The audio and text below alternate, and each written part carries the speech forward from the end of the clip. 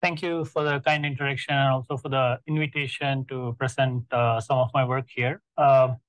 So today I'll be talking about non-lock concave sampling and also focusing on some heavy tail settings and so on and so forth. Um, so just to give a very broad idea of the problem setup, so suppose that we are given a density pi on the entire RD, uh, which is uh, in general like non-lock concave. So I'll explain what I mean by that in a second. Our goal will be to understand the complexity of sampling, so to speak, by which what I mean is like how many iterations should I run an algorithm for so that you can get an epsilon approximate sample from the target density pi, right? So that will be the main focus of this talk. I'll probably not be talking very much about any particular applications, but I've listed some of my applications here where this problem naturally arises. So firstly, if you're having to compute some integrals in applied math area, it's very common to sort of write it as expectation against particular densities so that you can just get samples from the density and then like do a sample average and you'll have an estimator of the integral.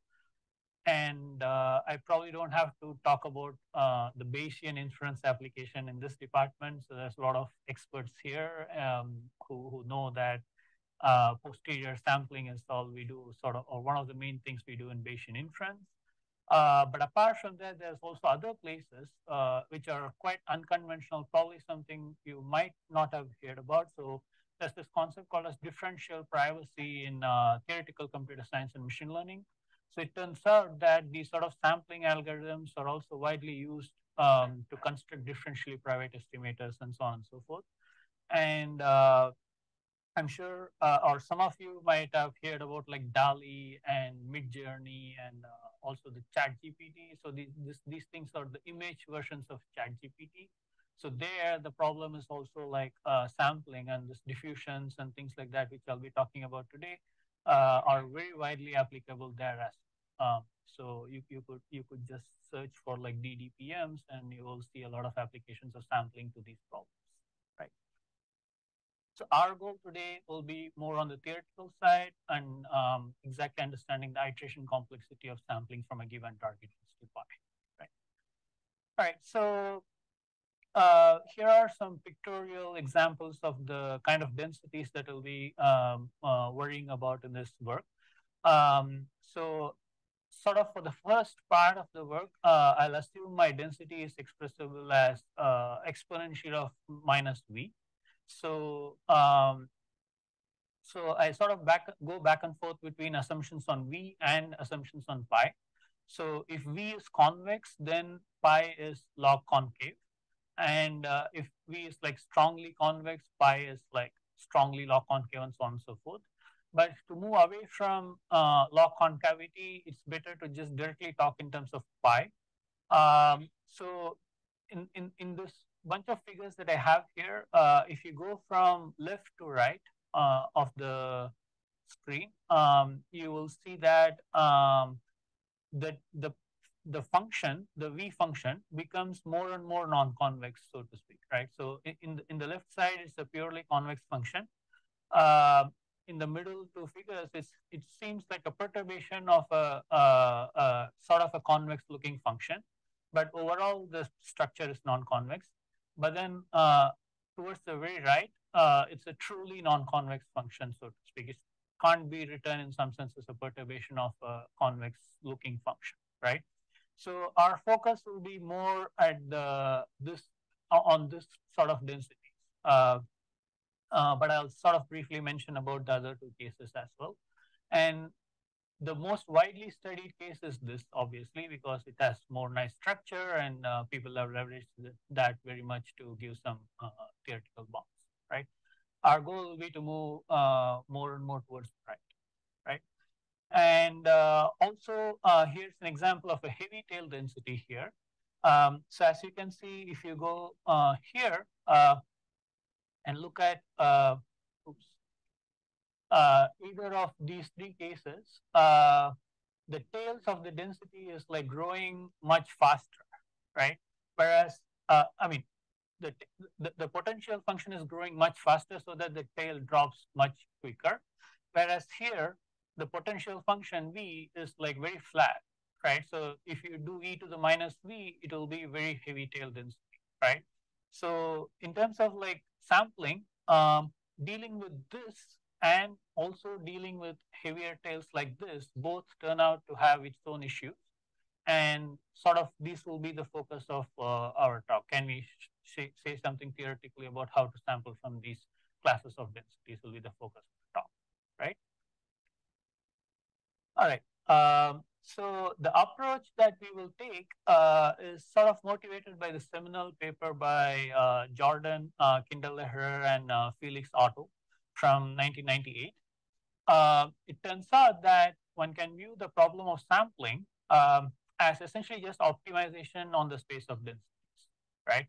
So the sort of advancement in the statistical community with respect to sampling were all focused on Markov chain Monte Carlo type of procedures from 1950s and like since the seminal work of Metropolis Hastings and a few others during that time. But parallelly, or I shouldn't say parallelly, but around this 1998, in the PD community, people were also thinking about the same problem, but from a very different angle, from a very deterministic PD type of an angle. And only now, like people are really putting things together and using ideas from one field to the other and so on and so forth and developing a more complete picture, right? And the starting point of this story is essentially this paper by Jordan, Kindleher, and Otto, which sort of posits sampling itself as just Euclidean, I mean, optimization, but on a space of density, right? So why do we care about this? So there's a very rich theory of optimization in Euclidean space, all of which could be leveraged to analyze sampling problems as well. So, and it turns out that literally, like in the last several years, people take an optimization book. Oh, so there's this algorithm. Oh, what is the analog on sampling? Oh, you get a new sampling algorithm, and it works. That's really what's been happening. Also, there's this tool in optimization. Can we use this tool to analyze sampling algorithm? It turns out that it just works beautifully well, right? So that's really the idea behind viewing this problem of sampling as optimization on space of densities. Uh, and this is what I call as this optimization inspired analysis of sampling algorithm. And it's an area which is starting to get developed on its own, right? And I also cite this ICML recent tutorial by Korba and Salim. If you're interested, it gives a nice overview of, and there's also a video associated. You can take a look at that, right? All right, so a little bit of more details. So let's just recall the KL divergence. So the KL divergence between two densities nu and pi is of this form, log of nu over pi times the nu dx. And sort of we need to, so in order to do some gradient computations and optimization and things like that, we need to implicitly deal with what geometry we are working with on the space that we are optimizing. So if you're in a Euclidean space, you just do Euclidean geometry, so just L2 distance.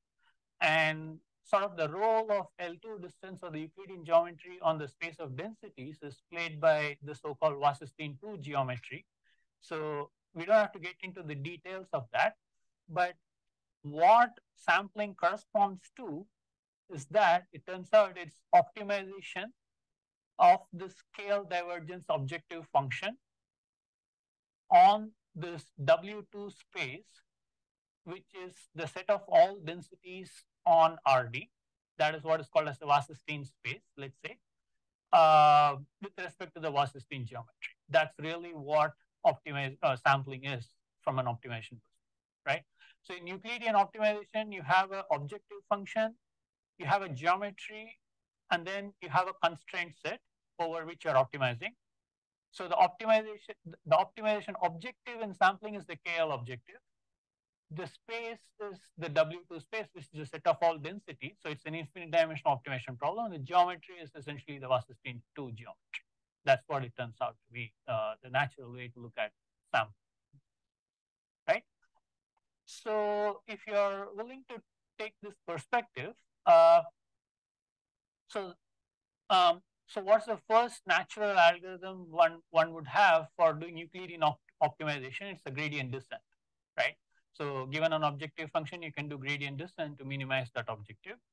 So what is the analog of gradient descent? And let's just first talk in a continuous time. So the analog of gradient descent in the sampling setting is what is called as this gradient flow or the Wasserstein gradient flow, right? So the word Wasserstein, you just have to put it everywhere because it's like to denote you're doing infinite dimensional optimization here, but it's literally just what gradient flow on the space of densities, right? And it turns out that this is essentially uh, uh,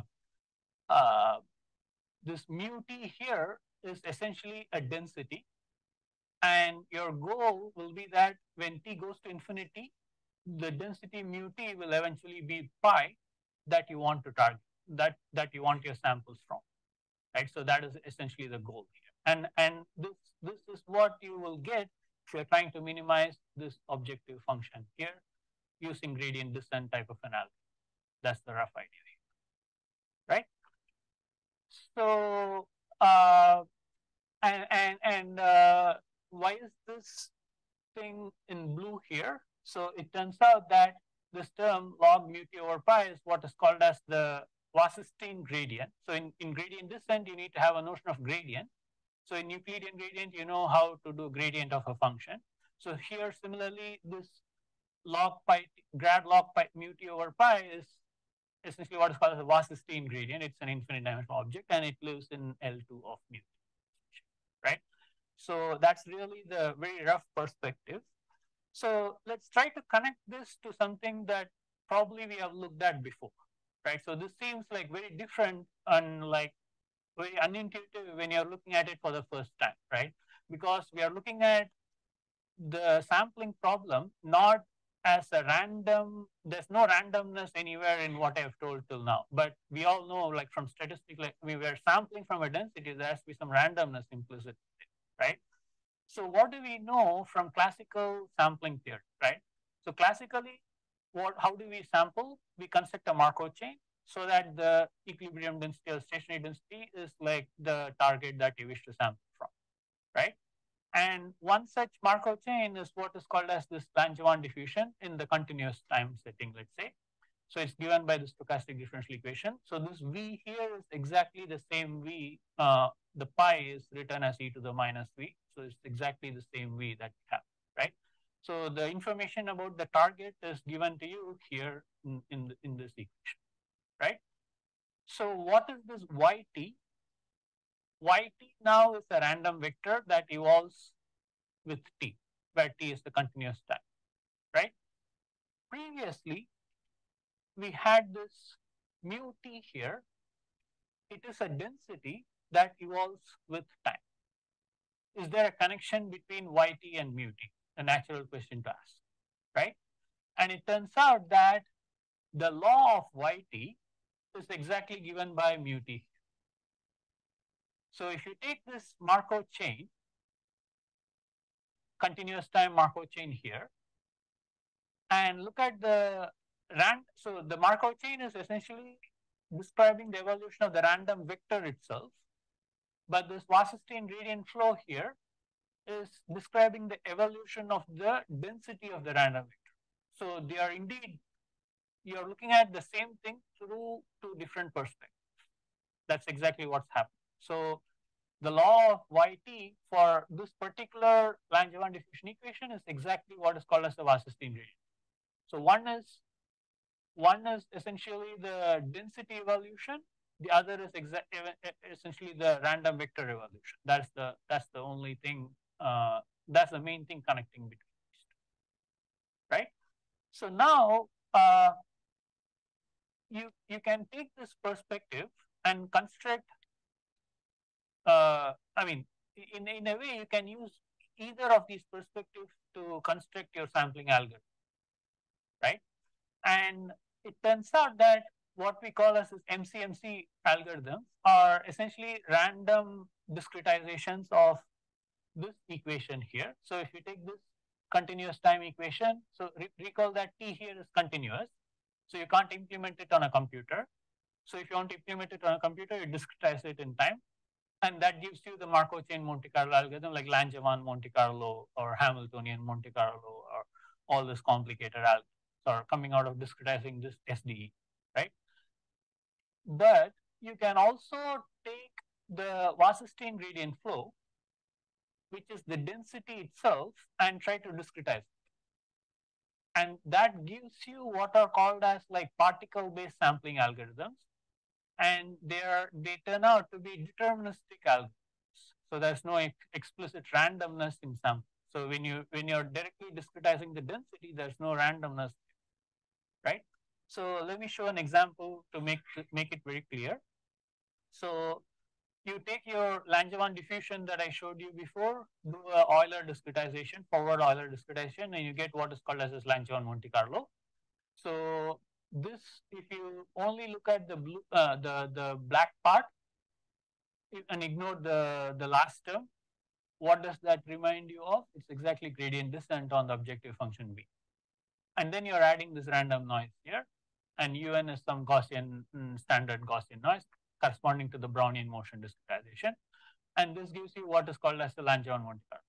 So as such, this UN has nothing to do with the problem itself. You are artificially adding it in a way. So this is a randomized algorithm in itself, right? That's what I mean by randomized algorithm, right? So UN is something that you are adding to the algorithm outside of the data random, right? So that's why it's called as a random algorithm.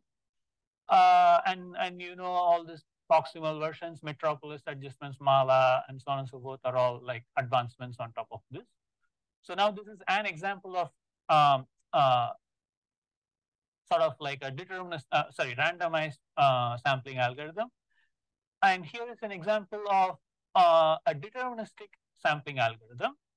And the name of this algorithm is time variation gradient descent. But I'm not going to go into the details, and talk is also not about this. But I just want to put it here to show that if you directly discretize the Wasserstein gradient flow that I introduced, the density perspective, you will get an algorithm like this.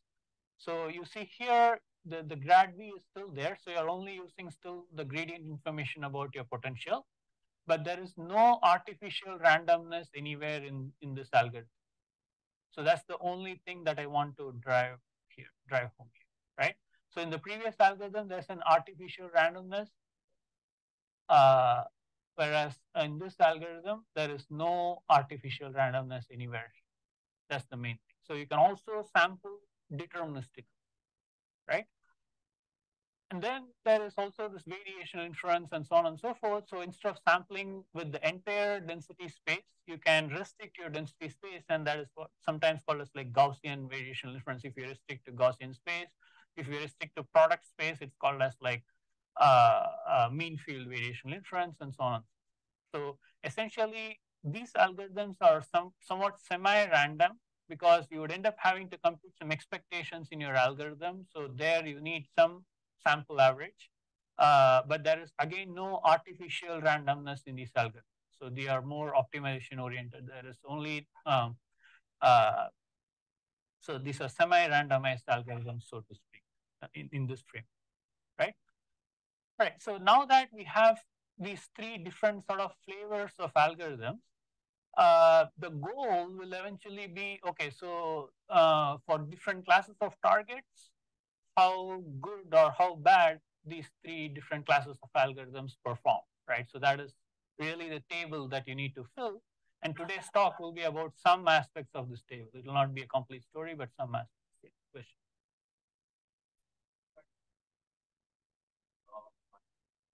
Yeah. Yes.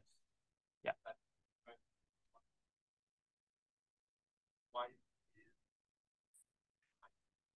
Yeah. So it is hiding in Ito calculus.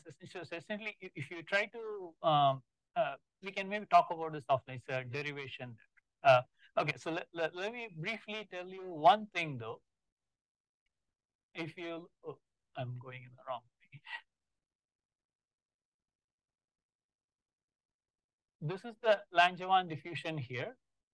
So if you write it in terms of the target, like not use the V but use the pi, this is basically the score, like negative grad log of pi. So you see the log of pi there, that gives you the KL connection. Roughly. Right. So any other questions?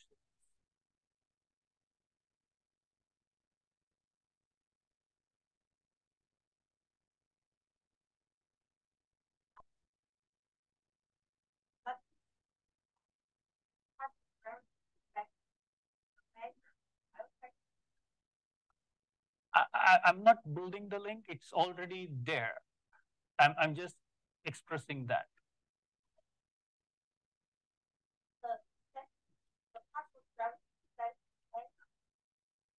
It's with respect to the T there.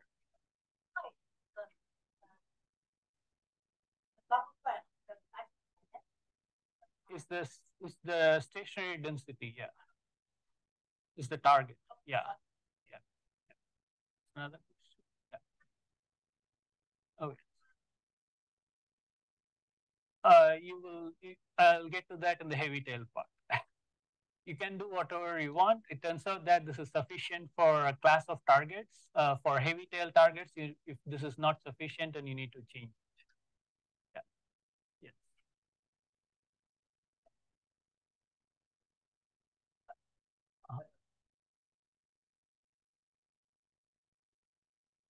Well, I never told it implies LSI. There were just two different examples there, right?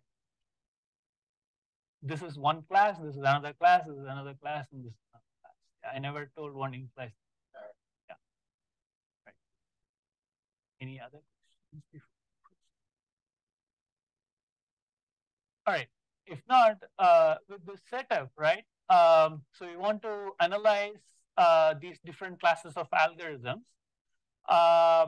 And so now comes the assumptions that I introduced in the figures. So if the V function, the potential is convex, a lot is known, right? So it turns out that the decay rates of all the mu t to the target and everything is very well understood. And if it is strongly convex, you have exponential convergence and so on and so forth. And all these continuous time results, along with some additional smoothness assumptions on your target, also translates to the discrete time result as well. So that is sort of well understood relatively. However, when V is non-convex, so most generally non-convex, I don't want to assume like an LSI or Poincare or whatever. As I told, it is generic non-convex function, right? So how do we, nothing much less is known actually for general settings. And that would be the target in this talk. And as I told, much of this thinking is motivated by optimization. So let's just ask ourselves, okay, what do people do when you're optimizing a generic non-convex function? So V is generically non-convex, no other, I mean, I'm not assuming anything apart from, say, some degree of smoothness, so gradient Lipschitz or whatever. So what is known? Of course, if you're trying to find the global minimizer, you only get exponential dependencies. You run into NP hardness and so on and so forth. So only local guarantees are known. So essentially one can ask, can we do a local theory similarly for Markov chains or sampling as? So we have an objective function. So we know exactly what you're minimizing. Can we converge to a local stationary point of your objective function? So that would be really like the motivation for this work in a way. So, and it turns out that a notion of local measure is just asking for non-convex optimization. I just need a point where the gradient is zero, right? So that's like first order stationarity condition for optimization, right? And it turns out that that's very well studied. So if you're given a non-convex function V with just Lipschitz gradients, in order to get a point X for which the gradient size in L2 norm is less than epsilon, the complexity you need to run for order of 1 over epsilon iterations. So for of gradient descent, I mean. So if you run gradient descent for order 1 over epsilon iteration, you will get the point satisfying this bound here, right? So what is the notion of first order stationarity in sampling? So what is your objective function? Your objective function is the KL divergence. So if you take the derivative of the KL divergence, it turns out to be just the Fisher information. So our goal, or our sort of what we put forward as the first order stationarity theory of sampling is that your algorithm should give an output such that the density at the output, the KL, the Fisher information between that and the target is less than some epsilon. So that will be exactly our idea. And so the Wasserstein gradient, that's where it comes in. So the Wasserstein gradient of the KL is given by this grad log mu over pi. And if you take the gradient of this, it exactly turns out to be the Fisher information metric that I have written down here. So we just call it as Fy for this talk, right? So let's interpret what happens here. Firstly, it's a local theory, right? I just want to emphasize that it's a local theory. Uh, so let's consider this example here where I have two Gaussians with one with equal proportions, half and half, and the other with 3/4 and 1/4, but the means are the same.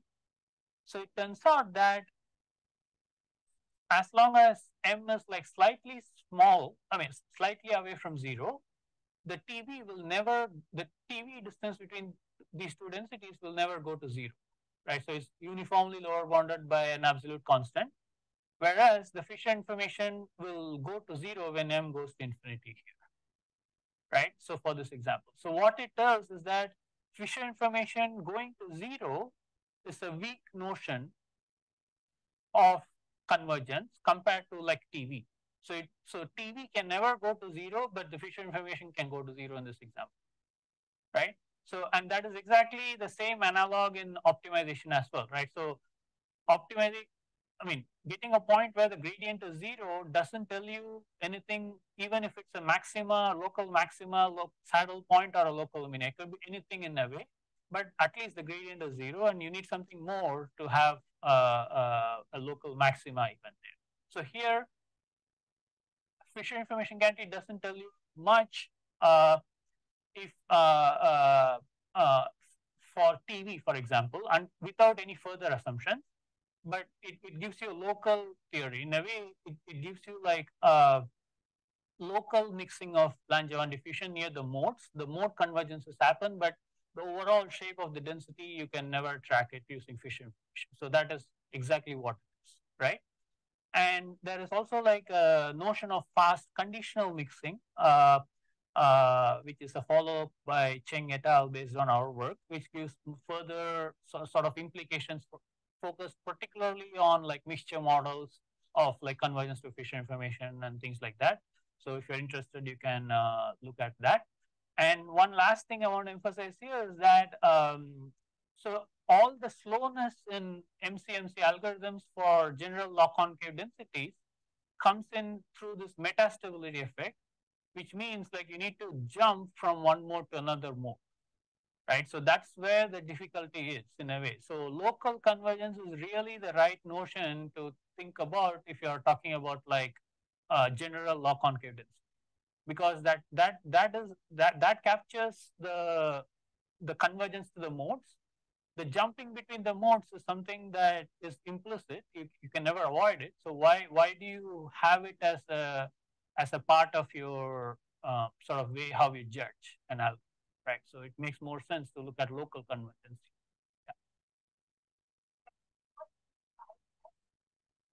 So metastability very roughly means like the time it takes for jumping from one mode to another mode.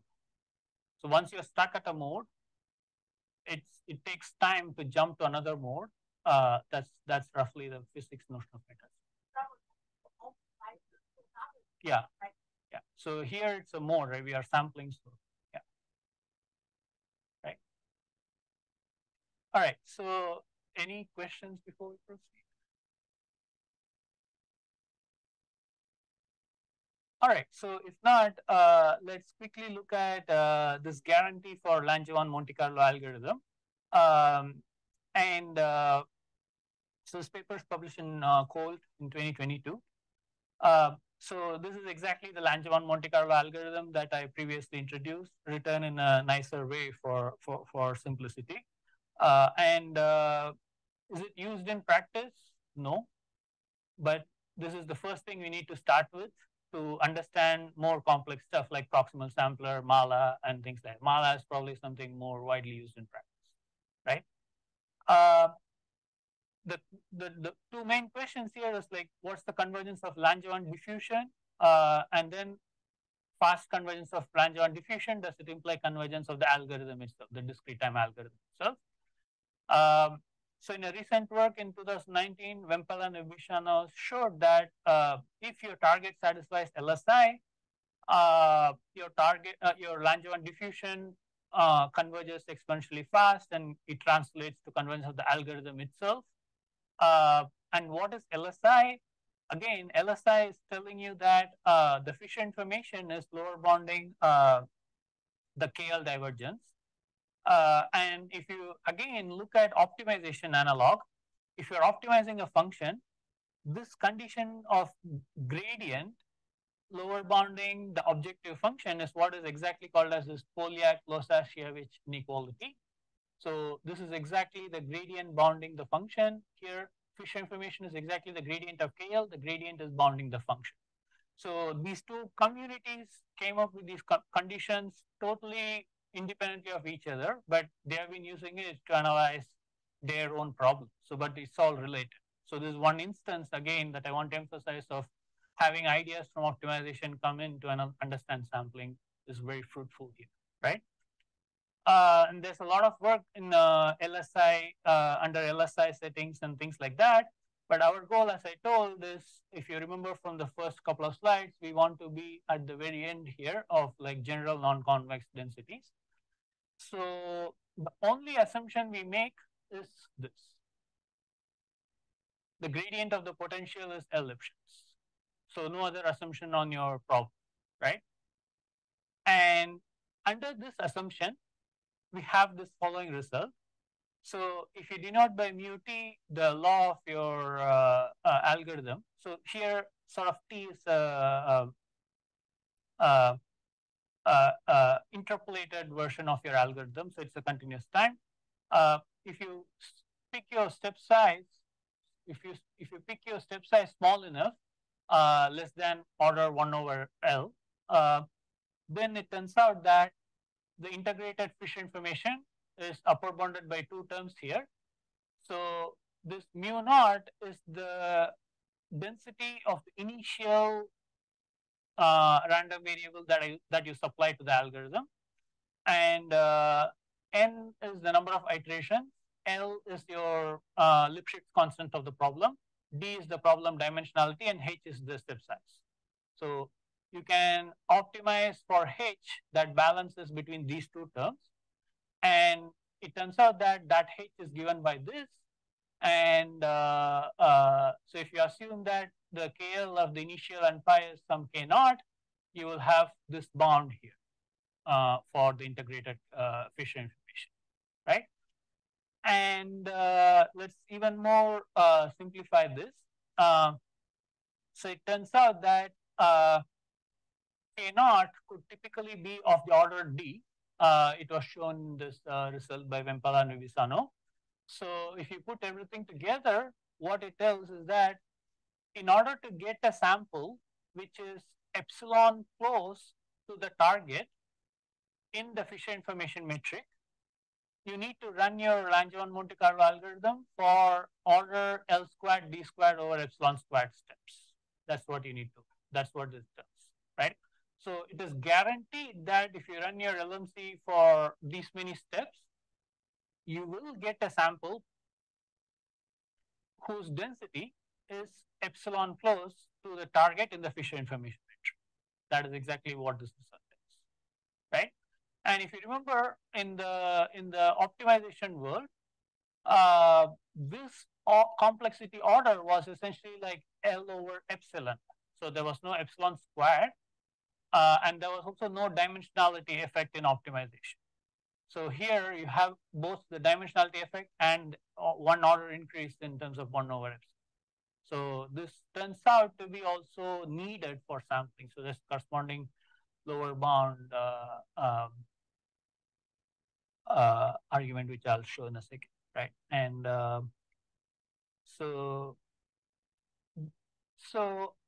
there are few other implications of this result that I want to highlight. So if you want to show weak convergence, asymptotic weak convergence of your Langevin Monte Carlo algorithm, most ways that I know of takes your Markov chain Monte Carlo books, and if you open your Markov chain Monte Carlo books, there's like half a page of conditions, like Lyapunov condition. There has to be a set in which it has to be a compact set, and then you have to hit that in a particular probability, so on. So it's half page conditions literally to digest. And under all those conditions, and if all your stars align, you will have like weak convergence. That's what it tells, right? Here, this is very clean. Only assumption is this. Under this assumption, you can have weak convergence of LMs. So that follows as an immediate consequence of our result here. So if you pick your step size choice, any step size, in fact, you can let it depend on K, and all it has to satisfy are these bunch of conditions. So under these conditions, you will have the LMC density weakly converging to the target as well. So that is doable very cleanly, right? Yeah, so these are the other approaches that I know of, which has this half a page of assumptions that you need to check to show weak convergence, right? And now this is too general in some sense, right? So the only assumption is like I assume my pi is like strong Lipschitz gradient, has Lipschitz gradient, right? Suppose that I have further information about my pi. Can you leverage it to get results in a stronger metric, right? And it turns out that one can do that. So suppose now my pi satisfies something called as a Poincare inequality. So recall from the picture that Poincare is like, it still allows for a class of non-log concave densities, but it is still close to like it's a perturbation of your true convex density or convex potential in some sense, right? So in this case, it turns out that Fisher information is upper bounding the total variation itself. So if you get a guarantee for Fisher information, you're already getting guarantee for total variations under this additional structural assumption on the target pi, right? So, and that is what is called as a transportation inequality in probability. You can check this paper by Arno, Boolean, and few others. So if your pi satisfies a Poincare inequality, then essentially the TV is upper bounded by the Fisher information. So you can just apply our result and then get the following guarantee here. So essentially, in order to, if your target density satisfies a Poincare inequality, in order to get epsilon approximate sample in the total variation distance from pi, you need to run your Langevin Monte Carlo algorithm for this many iterations. That's what this result is, right? And around the same time, actually, there was another result by Chu et al. Who showed using a different proof technique that you can also get a guarantee like this. So in terms of like the D dependencies, it's worse here. But in terms of the epsilon dependency, we are worse here in terms of we have an additional 1 over epsilon factor, right? And actually, I do believe that the optimal complexity here should be D over epsilon. So both these results are off in improving that is an open problem. Right? All right. So yes.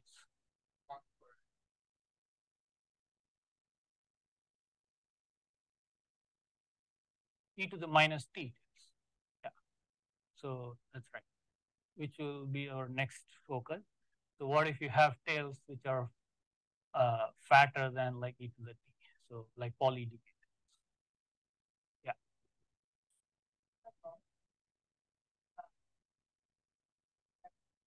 Yeah.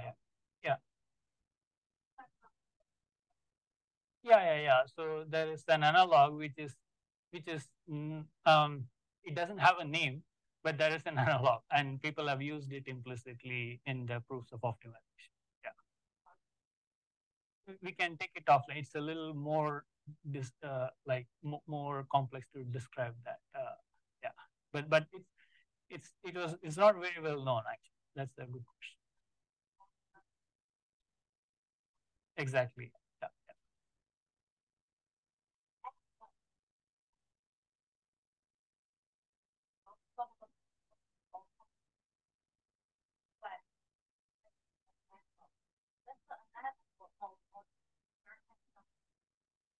Uh, it's an analog in my opinion. So essentially so in LSI case, it's easy to describe. The gradient size has to be greater than or equal to the function value. So the structure is preserved, but actually you can mathematically formally make them equivalent in the you can do that if you wish. Yeah. So you just need to work with a Gibbs measure. And so the Euclidean optimization problem, you can cast it as, again, this is going a little bit away, but Euclidean problem can be cast as a sampling problem. Optimization can be cast as sampling as well. So you can use that. All right. So now let's move on. So how much time do I have? Maybe 10 minutes, right? Yeah. So far we have looked at general lock-on results, local convergence results for general lock-concave targets. And then if you additionally have something like your density satisfies Poincare, you have some results as well. And that extreme, the light-tailed extreme is sort of well understood relatively. But in between general lock-concave densities and Poincare, there's a whole class of densities. And those are what are called as like poly-decaying heavy tail densities. Like for your classical example is a multivariate T distribution, right? So how do you sample from like this sort of heavy tail densities? That would be like the next focus in the 10 minutes.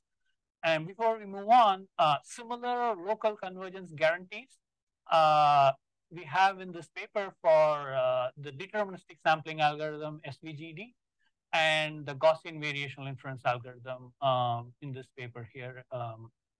So if you're interested, so what I presented today was for the random algorithm.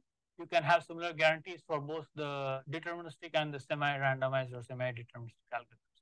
So this local convergence theory is like really fleshed out for these three different classes of algorithms, right? All right, so now let's move on to the heavy tail setting. So the canonical example that I want you to keep in mind is this multivariate T distribution. So just here I've written it down for simplicity. So it's like this theta parameter is what is called as the degrees of freedom.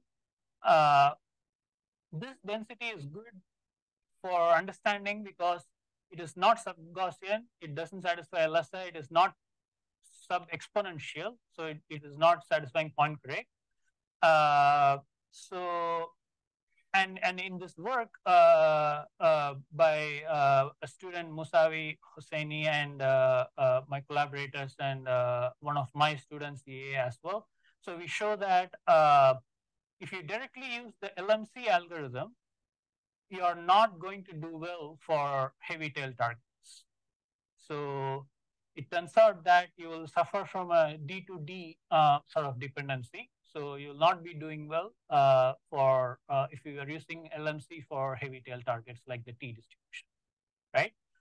So how do we do? How do you proceed? You discretize other diffusions, and that's where the question that was asked, like, so you have two choices. Uh, the first choice is what I'll be talking about today. The second choice is actually done in another paper, which is published in IEEE, but that deals with alpha stable diffusions and discretizations of that. So here today we will still deal with another diffusion, which is motivated by what is called as like weighted Poincare inequalities.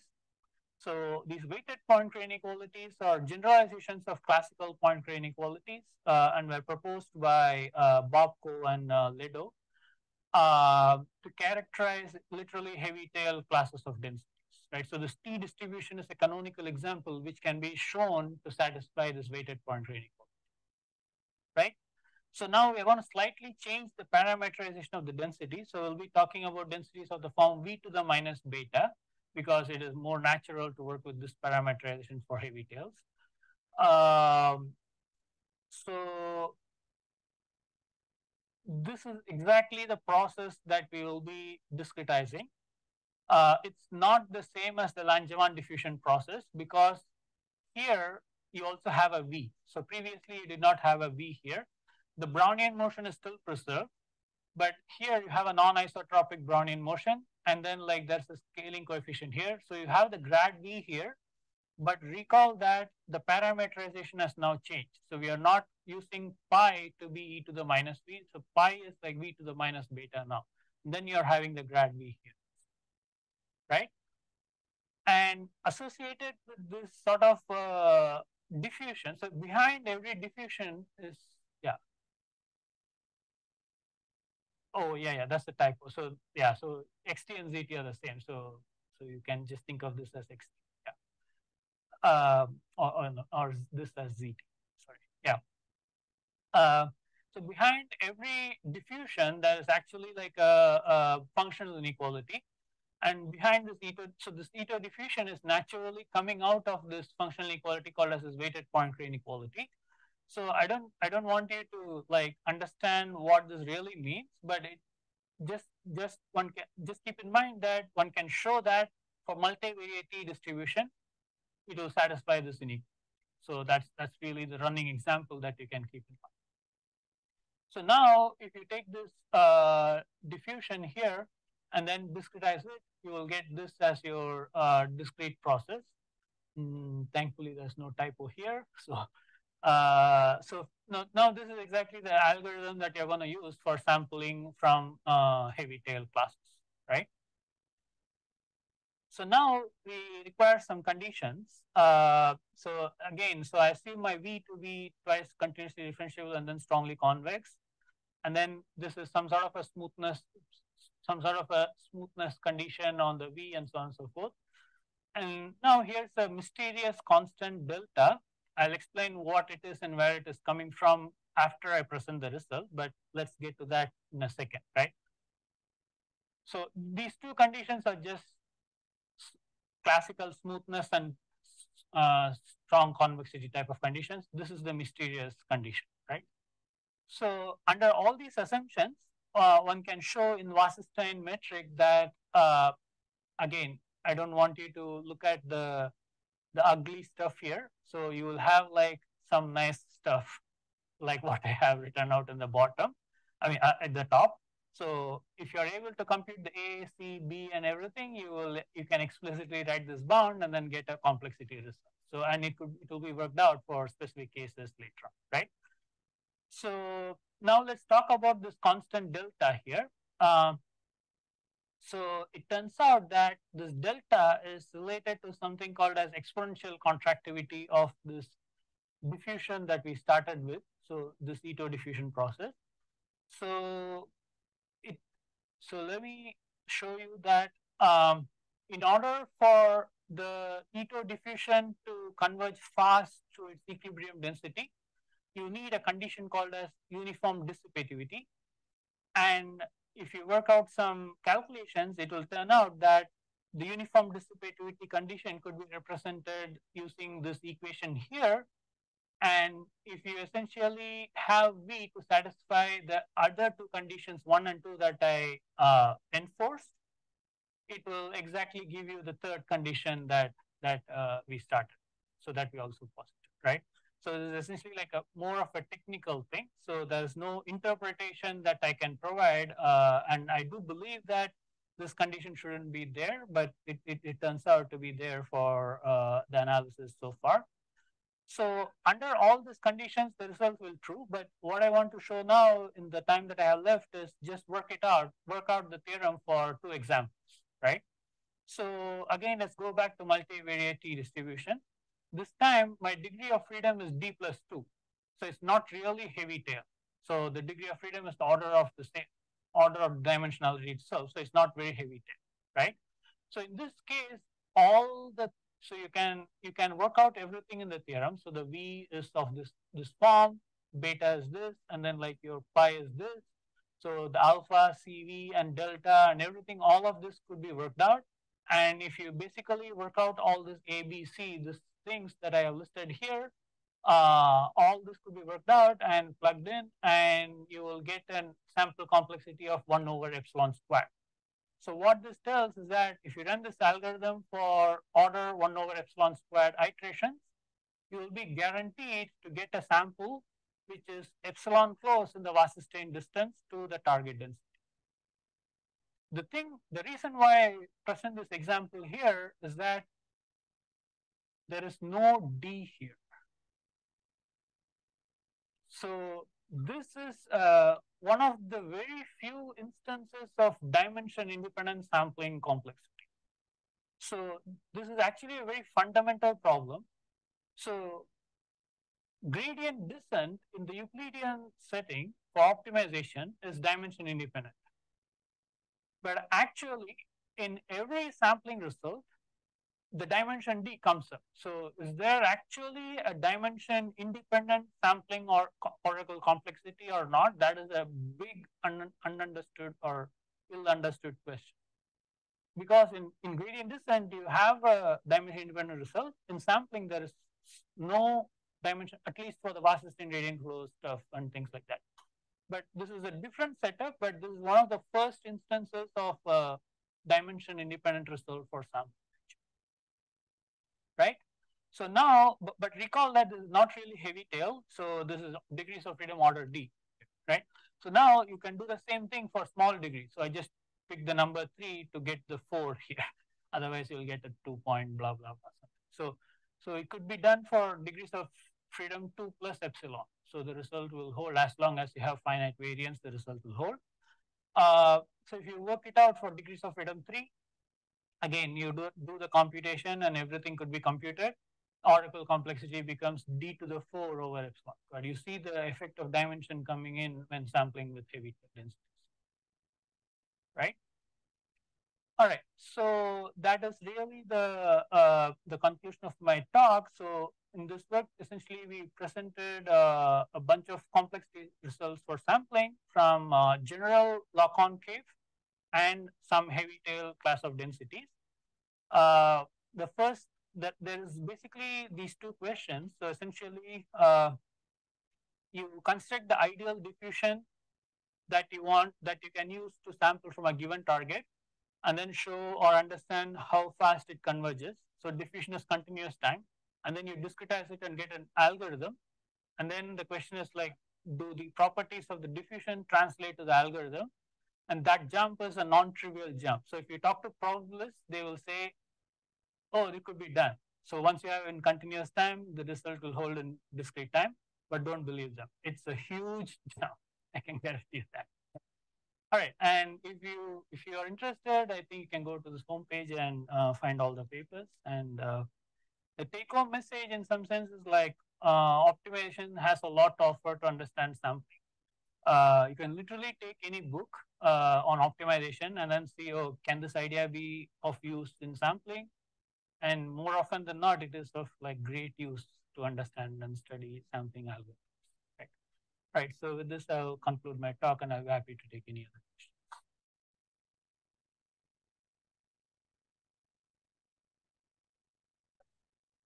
Yeah. Yeah. Yeah. Yeah. Yeah. Yeah, so it will still be small, but it will, yeah, so it depends on the problem, then whether or not it would imply anything for the other metrics of interest. Any other questions? Yeah, yeah,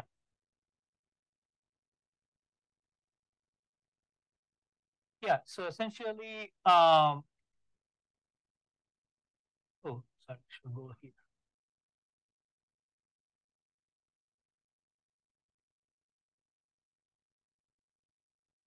As long as your density satisfies this inequality, this Ito diffusion will have exponential fast convergence to equilibrium.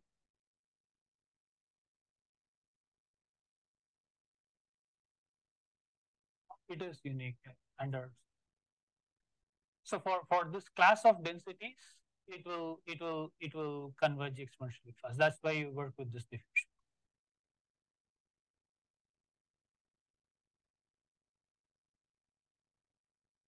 What's that?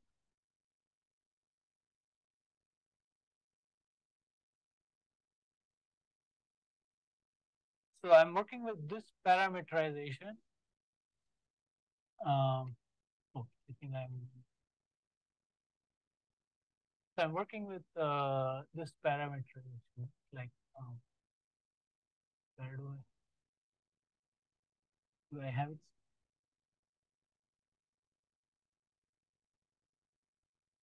So I'm working with this parameterization. So my target is like v to the minus beta, and then my pi beta should satisfy this inequality here. Then this diffusion will have exponential algorithm. Yeah, good question.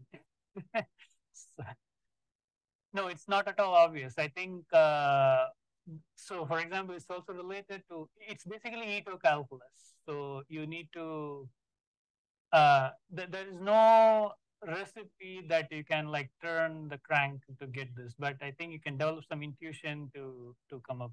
So this is a non-trivial part.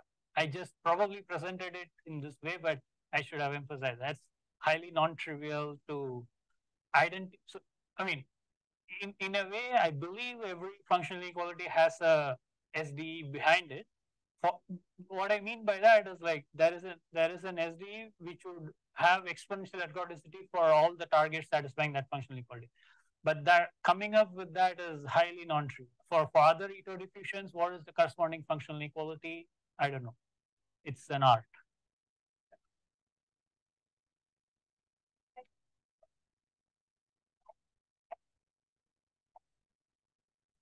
Uh, yeah, it is from this inequality. Yes, yeah, we designed.